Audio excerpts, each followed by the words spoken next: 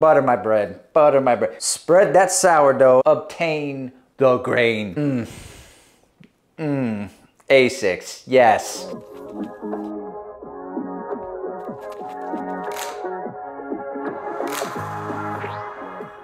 This video is not a video from Seth James Demoor. This is just a tribute. This video is a shoe review of the Noosa Tri 14 in the styles of Seth James Demoor, who recently retired from daily vlogging. Seth was a big influence on my running journey, which started at the age of 40 when the pandemic hit, hence the name Midlife Runner. And he was also an inspiration in starting this YouTube channel, which I really got going last October. Once upon a time, I used to make cringy straight to Walmart and Redbox videos.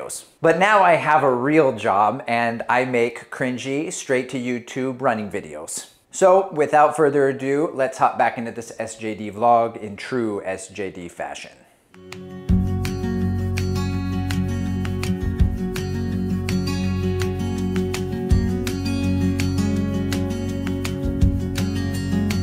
Did I leave my camera in here?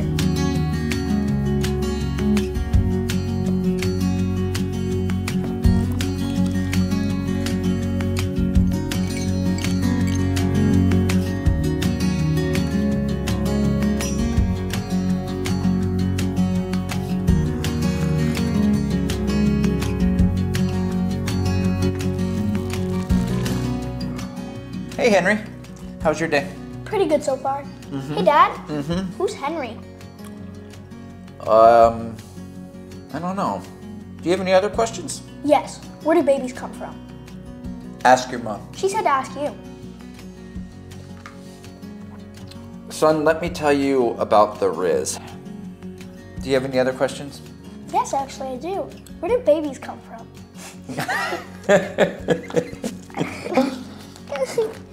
It's so That's funny. good. Okay, so I am driving to a relative of mine, Mother Nature. Today we are going to be running with family. Running with family. But first, after I stop by Starbucks for a dark roast. Oh, we're gonna stop for a dark roast.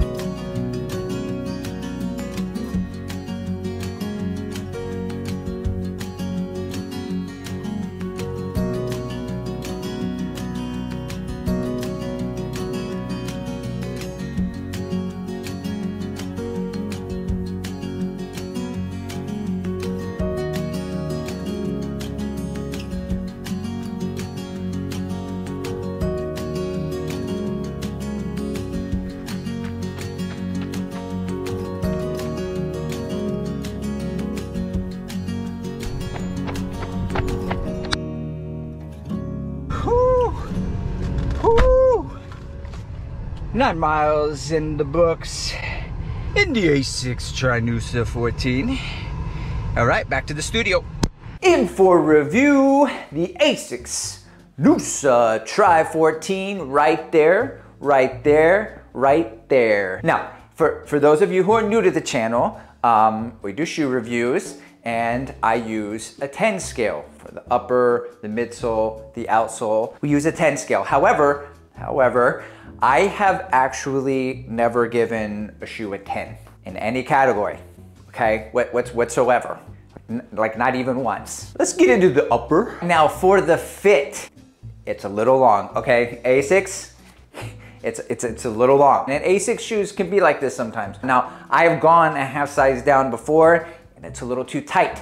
So I just take my standard men's US size 9, USA, and I just do this racer's loop. See, right here, this racer's loop. I'll make a video on it. I'm sure it'll get a million views. Upper score, 7.8, 63154. Onto the midsole. ASICS, yes. So juicy, so peppy. I really enjoy the energy return in this shoe. And also, I'm really enjoying there's like a subtle roll through that you get here with this shoe. This shoe is stable, okay guys? And it's so stable that if Gary Busey ran in it, suddenly he would make sense. Now, in a world of soft and super comfortable shoes that have big stack heights. Okay, SC Trainer, Adidas Prime X. Where is it? Yeah, the Adidas Prime X right there. This shoe will feel like a firm ride, which I don't mind. I like firm shoes, okay, because we got 30 millimeters in the heel and 25 in the forefoot for a 5 millimeter drop. Final score for the midsole is an 8.863245117. On to the outsole. Okay, I've got a little bit of wear here, ASICS, you know, after not a whole lot of miles. So I'm gonna give it a pretty standard score here on the outsole. I'm gonna go with the 7.000000001. Okay, how will I use this shoe going forward? Tweener alert. Tweener alert. Daily miles, if I'm being honest, daily miles, about 6 to 8 miles a day, maybe 9, and tempo. Yeah, frankly, yeah, tempo. Because look, it says it in the shoe. All right, we got 10K efforts written into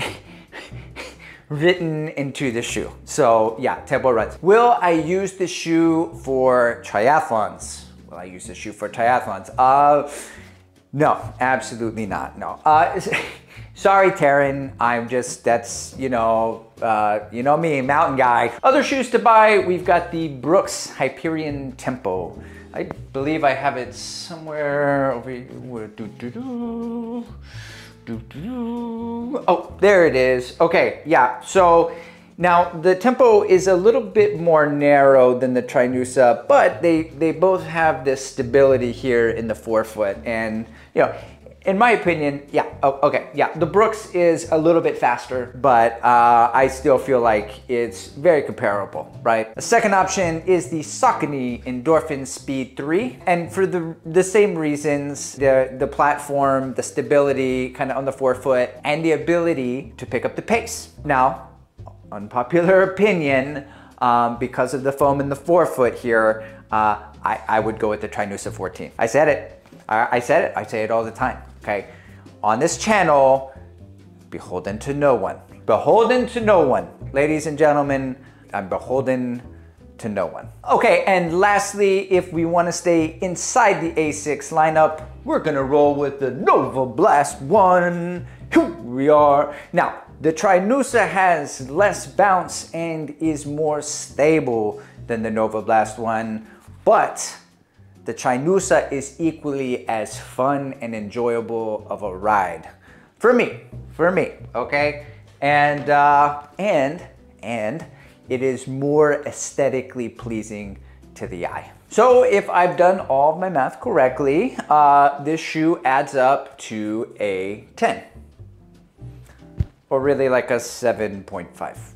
Question of the day. How many Academy Awards does Meryl Streep even have at this point? Let me know in the comments below. Okay, and the comment of the day goes to Midlife Runner. He says, "Hey Seth, you were the first runner I found on YouTube during the pandemic. I love your videos as I have learned so much as a beginner. I love the inclusion of family. Thank you for all the work you put in. As a dad of 3 myself, I know how much work is required outside of just running. You're a kind spirit and you deserve all you have sown."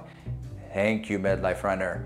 Okay, we're gonna toss it to a video. I'll put it right there, right there, right there. And I will end this video by saying what I say at the end of all my videos, which is work hard, love each other, seek beauty.